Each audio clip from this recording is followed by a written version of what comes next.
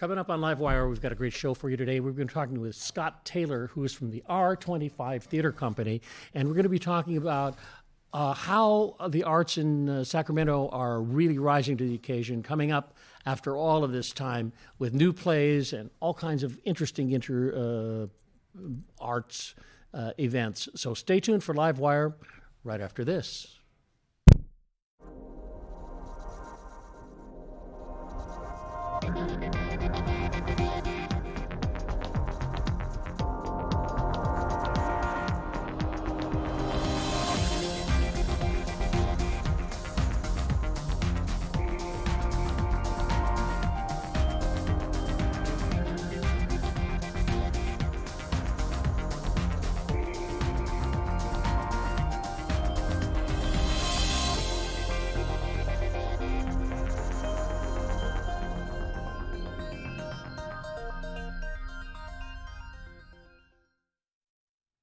With me in the studio is Scott Taylor. He is from the California...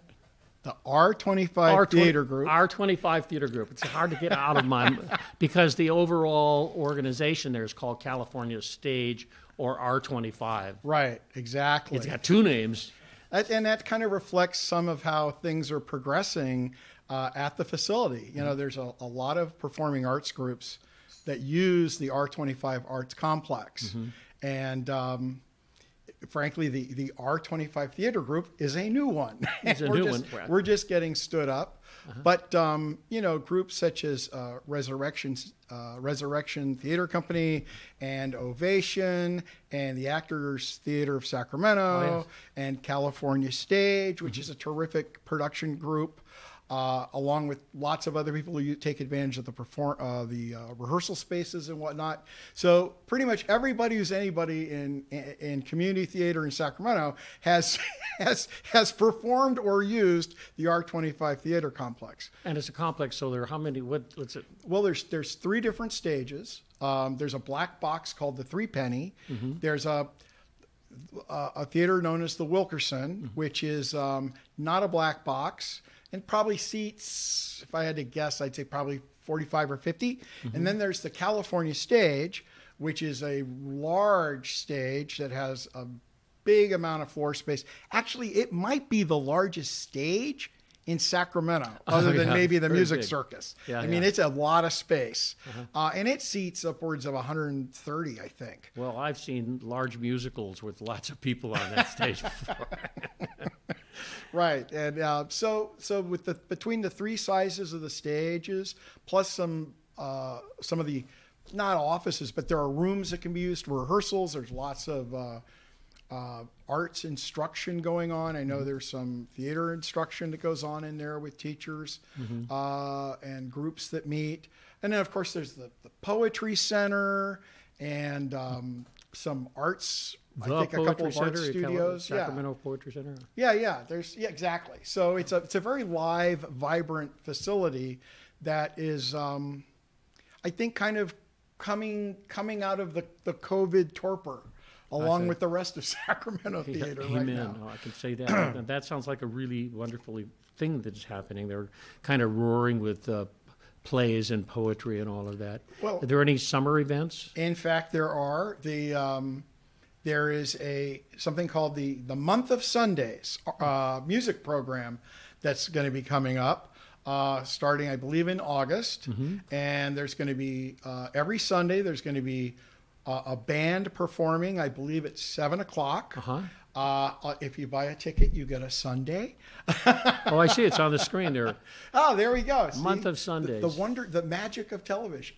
And you get a Sunday with your ticket? You get a Sunday with your ticket. I think the first group to perform is Darden, which is a they've performed out of L.A. and in Europe. And I don't know if we've seen them a lot in Sacramento, but they should be very interesting. Kind of rockabilly, could be a lot of fun. And then there will be, the next Sunday will be a group called Proxy Moon, which should be a lot of fun. And there's an accordion in the band and some guitars. It's a local and a horn. group. Oh, yeah. Yeah, so there's a lot going on with them. And then two groups to be announced. Okay. Now, these are the groups. So this must be Proxy Moon. Yes, that is Proxy Moon. And let's face it, anytime you've got a scrub board as a piece of music, you're in good company. You know they're not doing Tchaikovsky. Yeah, exactly. And that'll be and this is all taking place outside in the R25. There's a little outdoor stage that's been set up. Is this it? Yes, that is it. And you can see that, so it's an elevated space. The audience is able to space, kind of have a little COVID spacing, so nobody feels too encumbered. All the seats are good, and it's I think it's a lot of fun. If you haven't had a chance to see it, I encourage you. They've used that space for other things like radio plays before too. So, radio? Oh, yes. There's the Third Age on Stage radio group that does murder mysteries from the late 40s, early 50s. Wow. We've got a couple coming up this year, in fact. Is that the murder mystery? Oh, no. No. That was the band again, right? That's the band. They're much more alive than the victim in the murder mystery. Do we have any pictures of the Darden group, you said? I don't know. The Darden group sounds like rock. That's my understanding. Yeah. There they are. Yeah, that's a picture. I've seen it. Yeah. Yeah. And in fact, it says Darden on the drum. See it? Oh, it does. Is that what it says? Yes. There we go. Oh, there we go. Tough guys. Whoa. Oh well, they're out of L.A. Yeah, right. So that really looks like out of L.A. It actually looks like out of Oklahoma. You have to have a certain flavor. Oh, tough guys. But they should be pretty good. They apparently have a pretty good following in LA, and they've toured, they've performed in Europe and done some touring, I guess. So, wow. They should be a lot of fun. Good. Well, we'll have a look at them, and we'll do that. So tell me more about the radio drama. So the radio dramas this year, last year we did a couple of a couple of performances of the radio dramas from the Candy Matson series. So apparently Candy Matson was a radio program that ran in the late 40s, early 50s. What's it about? So Candy Matson is a female private eye in San Francisco. In the 1950s? In the 1950s, who...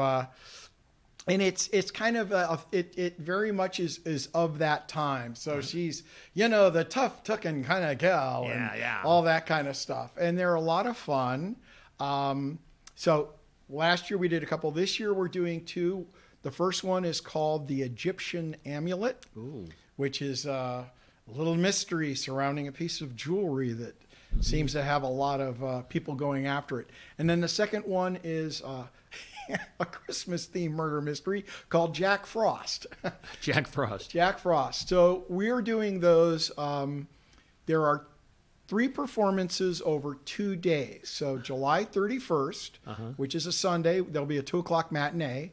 And on August 6th, which is a Saturday, there'll be a 2 p.m. matinee and a 5 p.m. performance. Those performances, in fact, will be taped because theoretically these are radio dramas. And we try to do the Foley art, the old Foley effects with,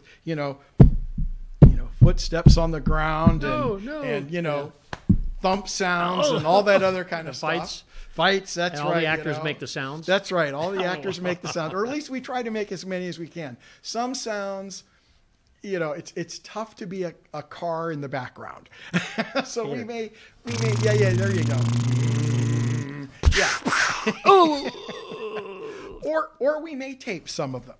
I see. But in any event, they should be a lot of fun. There's 2 of them in the performance. So, and they run 26, 27 minutes each. And then we'll have, and the group that does this is called Third Age on Stage. Yes. And they are all senior or retired actors. Oh, yeah. So, yes. So that's something for them to do. And that's something for them to do. And this year, we some of the old hands from the group in prior performances have come back. We have some new people, although they are also still seniors. You can name some of them if you want. Oh, gosh. People like to watch their names go by. So that's right. Okay, so Candy Matson this year will be played by Linda Taylor. And yes, she's my wife. It's Sure, yeah, I get that. But Richard Winters will play the Inspector Mallard of the San Francisco Police Department. He and Candy have a little history, and then I will play Rembrandt Watson, who is Candy's photographer sidekick. Oh. And it's interesting because when those were written, there were some ideas about, Rembrandt Watson. There was like some old ideas that are no longer quite about gay characters. That's on right. television. That's right. A little. Talk about it. That's right. We talked about that, and so we've decided, we're not going to do that. That's like, I'm sorry, that's no longer appropriate. Yeah. But we will. So the choice I made as an actor is, I've decided that Rembrandt is a little plummy. He's a British fellow, Oh, I see. And so if you want to imagine that somehow that's, less than tough guy masculine, that's up to you. But we kind of made a decision not to play up some kind of obvious stereotype, no longer well, we have a tough chick appropriate. and That's right. Untough guy. And exactly. And you still get that contrast. And from a radio perspective, it's interesting. And I'm a ham, so I like doing British accents. This is good. Well, you look like you got a really good team going there. I think we have some great talent. And we're going to have, I think the scripts are pretty solid. They've been tweaked ever so slightly to perhaps better reflect San Francisco. So, maybe they're not going to go to the Rose Bowl. They're going to have tickets to the ballet. Okay, why not? Yeah, why not? Things like that. But it's a lot of fun. And we think, and in fact, the R25 Theater Group thinks that there's, frankly, a lot of future in radio drama and radio plays. The fact is that technically, they're a little easier and a little more affordable to put up than a full-length play. They're not quite as demanding on the actors in terms of time commitment. You can put one up in a couple of weeks versus putting one up 6 weeks, right? Nights and things. Right. All of that. And now with the radio itself is not necessarily where they happen, but podcasts and things like that. So we think that there's a lot of opportunity. New markets, an opportunity to put stuff out there that people will enjoy, because the theater of the mind is, there's a reason why that name stuff. Of the program. That's right. Theater of the mind. There's a reason why that stuff was popular back in the heyday of radio, and there's no reason to think it can't be again. There's always been, since the 1950s, a kind of when the television came in, radio sometimes gets lifted up into a nice performance mode. I can remember driving back from Berkeley in the 60s, listening to old-time radio from Berkeley to Los Angeles, and some large, powerful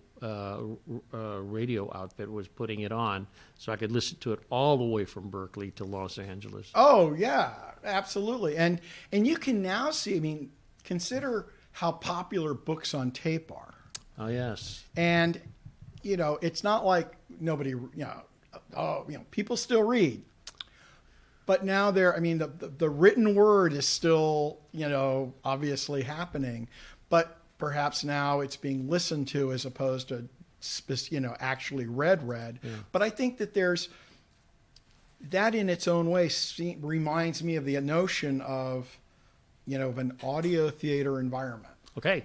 Well, we'll be back in just a minute. We have to take a short pause for the cause, and we'll be back with you, Scott. We'll talk more about these things. All right. We're taking a short pause for the cause. We'll be back with you in a minute.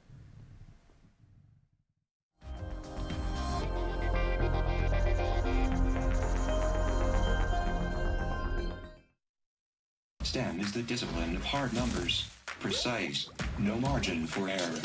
Dare to forget that. Dare to have fun with it. Get weird with it. Dare to get messy or just mess it up. Dare to program something internet breaking, record breaking.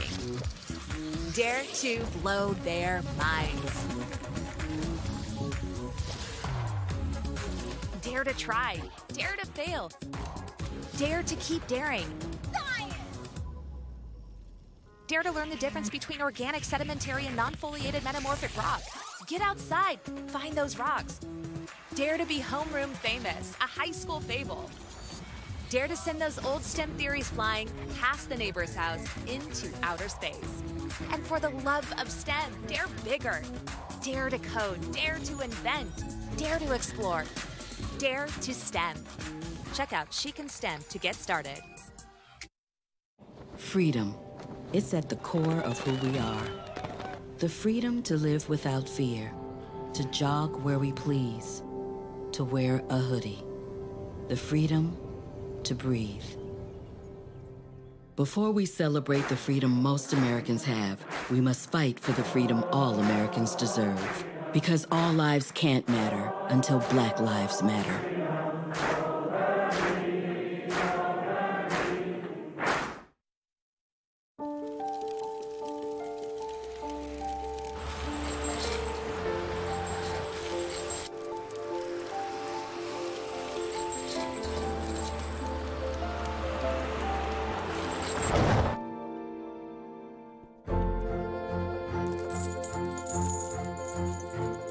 Did you know dragging chains can spark a wildfire? Only you can prevent wildfires.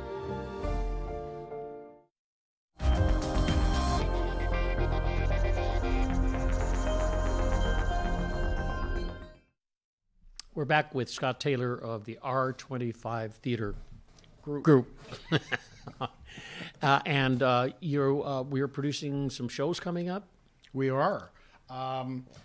Like a new theater company, we are, there's it's a little daunting, but we're there. So we're going to put up in 2023, we have our season. We have a season, we think, and it's going to have there's going to be an April show, and there will be a fall show. And you're working on a new play? Yes, they're both of our. So our plan is we're going to do 2 adult shows, and concurrent with those, we're going to have a children's play running. I see. Same space, same dates, obviously not simultaneous, but the idea that we can have 2 productions happening on a given stage.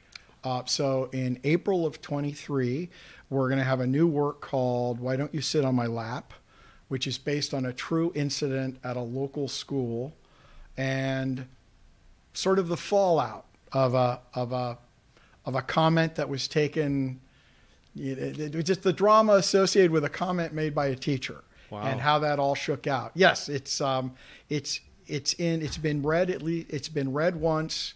It's still in development, but we think it's going to be very interesting. Interesting enough, some of the writing is being done by students who were in that classroom at the time. Whoa. Which I think is a very interesting idea. Yeah, it sure is.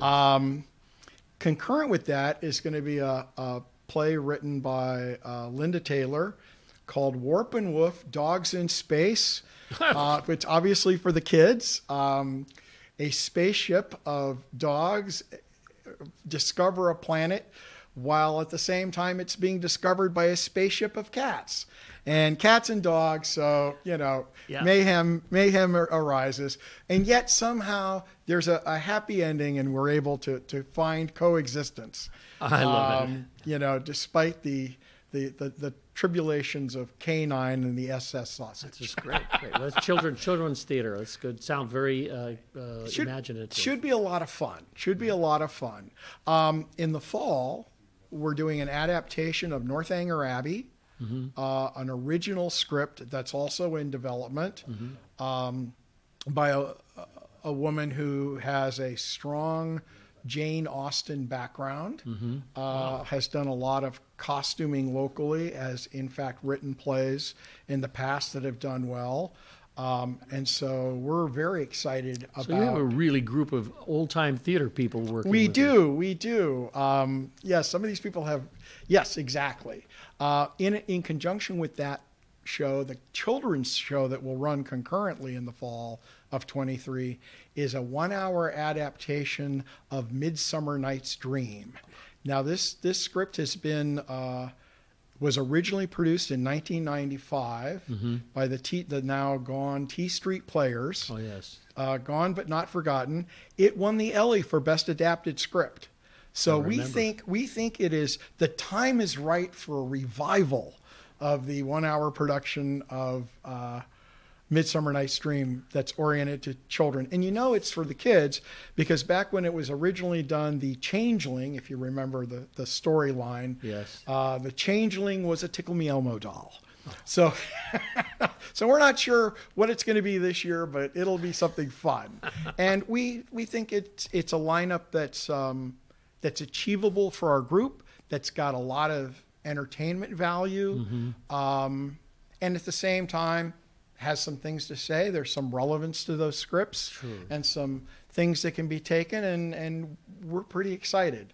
Even though the fact that, since they're all new scripts, it's, we all have enough experience to be mindful of like, okay, there's a certain leap of faith when you put up a new script. But we're excited. We are confident these are going to be pretty darn terrific. Good. And it sounds like the group itself is a group of people who have done a lot of work on the stage and in and around the directing. Absolutely. Very experienced. The group's president is Richard Winters, who is now a retired high school drama teacher, but in addition, he's an equity actor. And basically became a high school drama teacher when he realized that I have a family.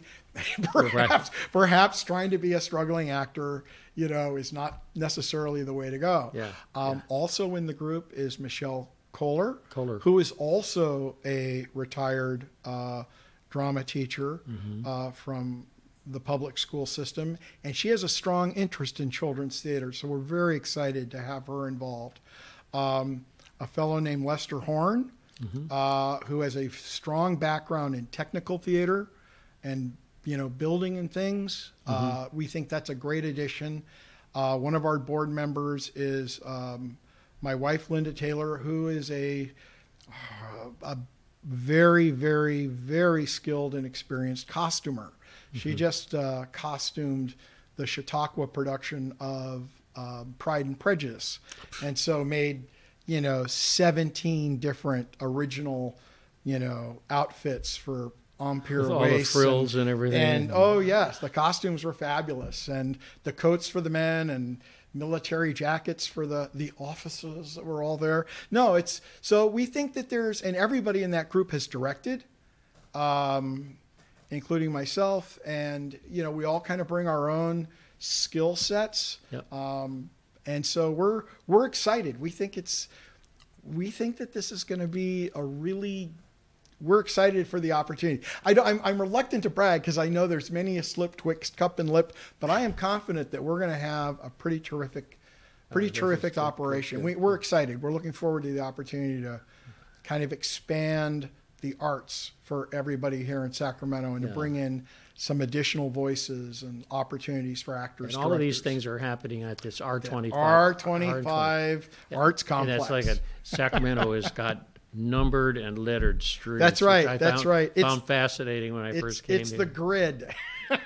So it's at RN25. RN25, 25th Street. Old That's factory building. Oh, yeah. It's... in the great tradition of semi-underground theater, it can be described as funky. Funky. Yeah, good. But the space, creatively funky. Yes, but the spaces work terrifically. And there's plenty of parking. It's, the fact is it's a mixed-use neighborhood, but there's plenty of residential. I live in the neighborhood. I walk around at night all the time. I think if you haven't been there before, I would encourage anyone to come out and check it out. There's a lot of theater groups that are performing out of those spaces. It's a good facility. And frankly, it's desperately needed because Yeah. Sacramento does not have a lot of performance spaces. Yeah, there's this band that you're going to see here. That's Oh. what the coast see. That's right. That's I believe that's Proxy Proxy Moon. That looks like a lot of fun. Pat And Grizel on the right. There's our leader, his leader. But I've seen all of those people before, and they're wonderful. oh, good. I'm looking forward to it. Well, that's the program. A month of Sundays. Yep. So come for the show. Enjoy the Sunday while you're there, Yeah. I'll enjoy the Sunday while you're there. Yeah, and, look, and look for the radio dramas. exactly right. Well, I think there'll be more information there on the radio dramas too, right? That's coming up too. Yes, What are that's the dates for that? So the performances are July 31st. That's a Sunday at 2:00. Uh-huh. We will have a performance, and then the following Saturday, there will be two performances. That's August 6th. August 6th, thank you. 2:00 and 2 p.m. matinee and a 5:00 p.m. performance, and those performances will be recorded. So Right. we'll have all the recording equipment and the sound engineer and that should be a lot Candy of fun. Matson doing her thing. Candy Matson doing her thing. Wow. You know. Well, you really enjoy your life in the theater, right? Oh, absolutely.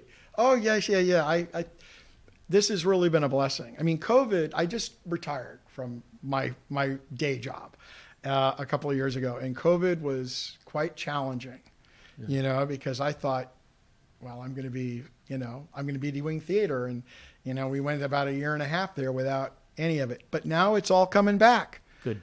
All the companies are coming back. I like hearing that. Thank you so much for being with me. It was my pleasure, Ray. Thanks I wish you- for having me. Thank you, Scott Taylor.